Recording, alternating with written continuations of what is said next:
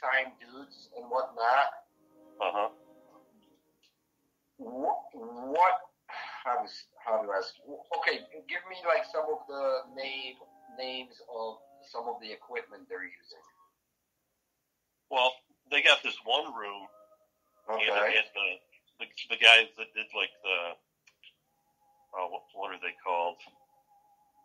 Because it's got several recording rooms in it. But okay. It was the guys who did like the Imagine Dragons, and they've done other people, and they have like these giant tablets, right? Tablets? Yeah, they're touch screen, huge, like I think they're called. You're talking. Well, you're talking like a D command. Yeah, I mean they got some state-of-the-art stuff, but actually what it does is it's practically like a digital representation of an analog script, like an SSL, which would start with your buses, then your inputs, your gate, your filters, your EQ, and compressor, so on, right? Yeah, I think what they call it. It's not tablet. It's Scrablet. Now I was telling a guy about it, and he's like, "Oh yeah, those things are cool," but because I didn't know what they were, I just saw them, because I took a tour. Yeah, so they're using like a Pro Tools or and they got Nuendo, giant touch screen things, where they can control everything. Yeah, that's like a D command. Like look up a D command. It's pretty much, those are the old school version of it, but it's practically what it is. There's several of them, in that nature, but it practically all it is really, what they did is they actually took like an SSL and more or less recreated it in the digital concept where it still has the the signal flow and whatnot. Here's the thing though, Jesse, you can have that's just to control what you're doing as far as in the recording session, but like if you actually look at their like preamps and amplifiers and the collection of microphones, transducers. Yeah. That's where it matters, because essentially all you're really doing is you're storing the media in a digital format. But how you actually capture that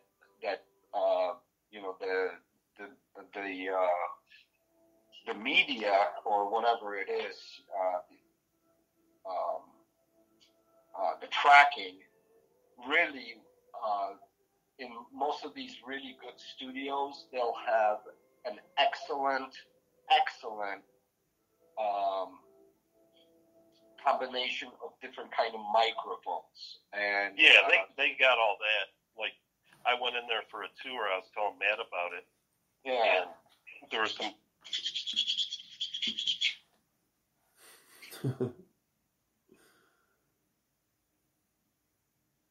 Well, the thing is what I'm saying, Jesse, is all I'm really saying is this. You can have the same fucking thing at home. All you really need is good microphones, good preamps, and how you actually capture that doesn't really matter. Well, it does, because you obviously want to record it in digital format at at least 24-bit, 96K, or even better at 192, which represents the analog representation of the signal itself, which starts with a microphone, or even even if you let's say you play a bass, you can either mic the bass, or you can do a DI. I don't know if you ever heard of that, Jesse. No. Is he there? No. There he is. Hang on. Hello? Hi, hello? Hello?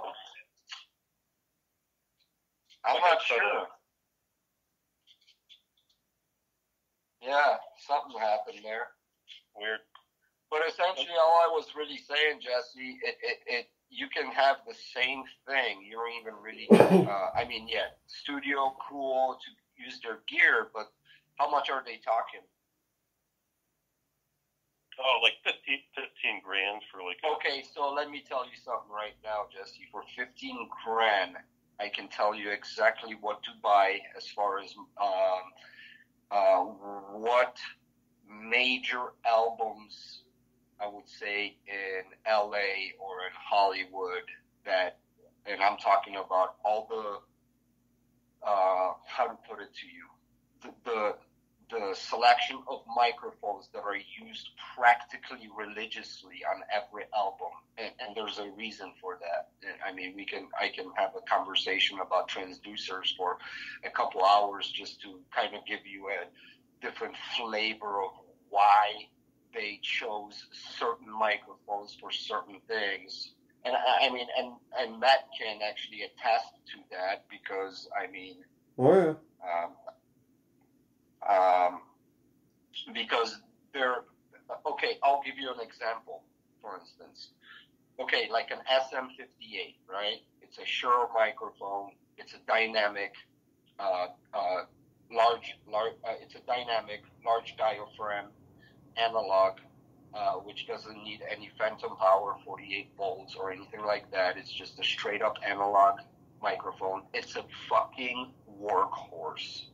That microphone is used from A to Z, but a lot of people use it for to mic a lot of different things. But they do mic.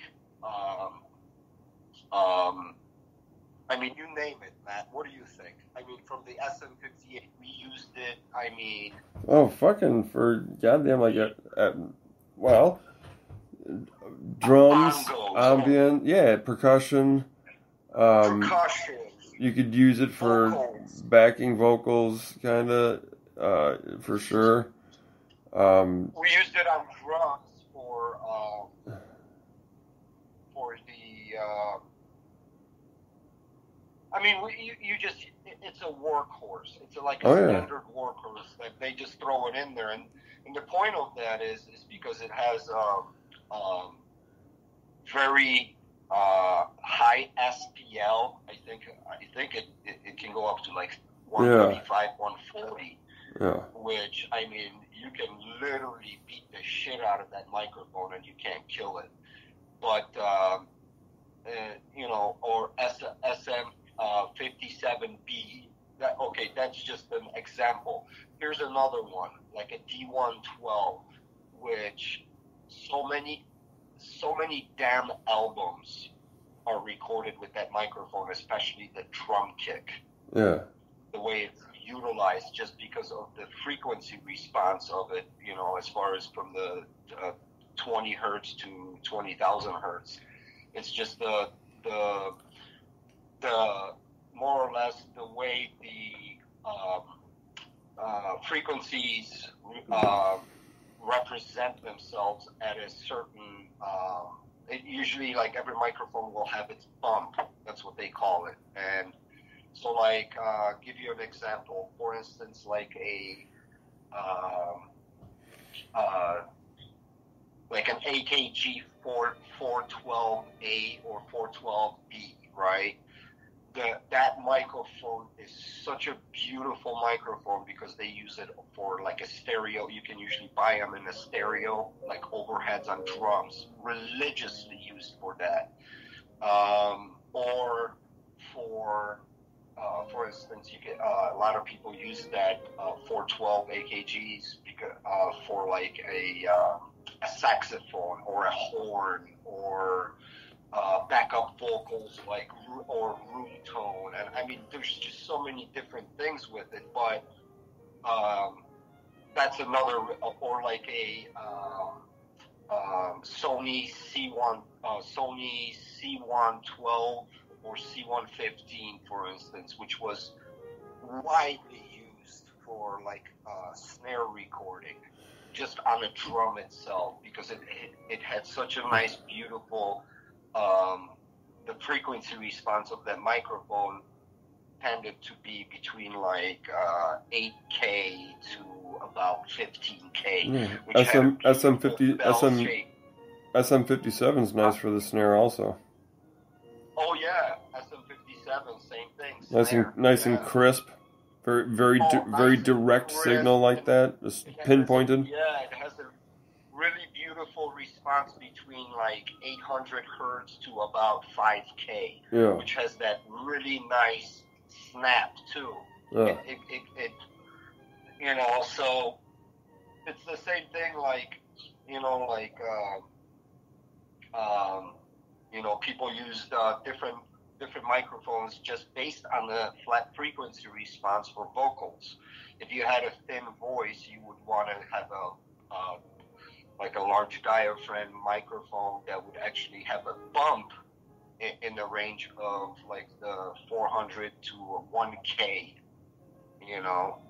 And if you really had a really boomy voice, that's when you would kind of stay away from those microphones that would actually throw even more of the low end to your voice, which you already had. You don't need it, so you kind of, you want to go for the mid-range. Yeah, balance. But the point I'm making, Jesse, is for 15 grand, dude, you can set up a fucking studio like you wouldn't believe.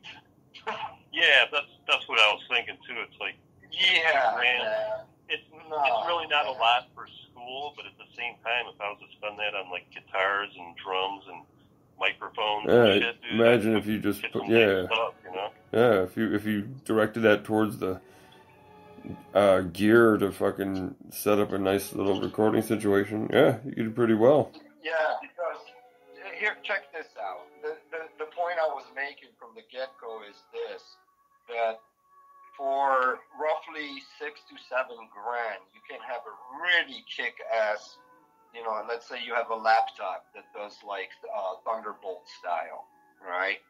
And majority of the computers now, usually you can put up to 32 gigs of RAM, which is plenty enough to run a session through a Thunderbolt, and then you can get or even if you don't have a Thunderbolt, you can go so many different. There's so many different options. The point really is to get a really good recording. It starts with like a really good 8-channel preamp that has a pretty good distortion ratio and all that stuff. That's when it comes into place. Of a good preamp. What is the distortion ratio, and more or less how is it actually? Okay, give you an example, like a Manley, for instance, right? A Manley, a 2-channel Manley will cost you like fucking $3 grand. But these are beautiful fucking preamps. Am I saying you need to go out there and get fucking Manleys? No. All I'm saying is that there is equipment out there that you can get a really decent, or for instance, like the 882s and the 192 preamps that Pro Tools even has. They have various lines of them that you can actually do. You can buy like a 192IO or even all I'm saying is you can set up a really good recording studio for the money you're going to spend at that fucking school. That's it. Now, if you really want if you really want